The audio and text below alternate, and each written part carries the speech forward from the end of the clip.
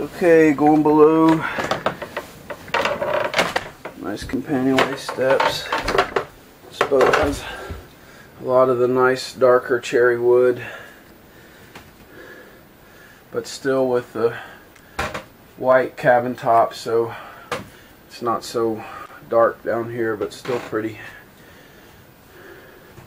All these lights have shades and screens.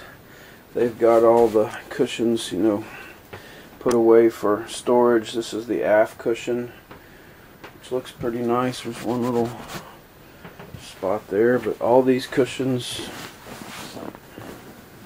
look pretty nice.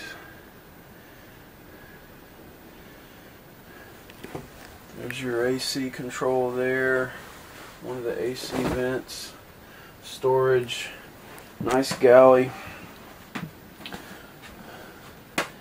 double well sink, big ice box here, huge ice box with a cold plate, microwave.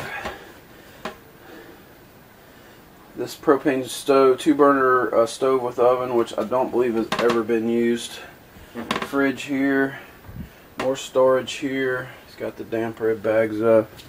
This is the main aft cabin, nice and big with engine access on the side and the back. Hanging locker there, battery switches. It's got the faux teak floor, the composite teak floor. Nice huge head with a shower. Very nice. Nav station. Big ICOM. All your 12-volt stuff. Controls for the generator. Up here into the V berth that they pretty much just use for storage, which most of us do. Still nice dark woods. Broad storage. Again, you got the shades and screens. Some 110 outlets. These cushions look nice.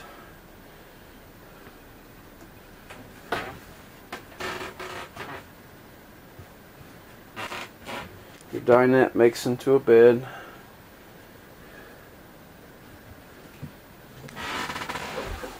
Flat screen.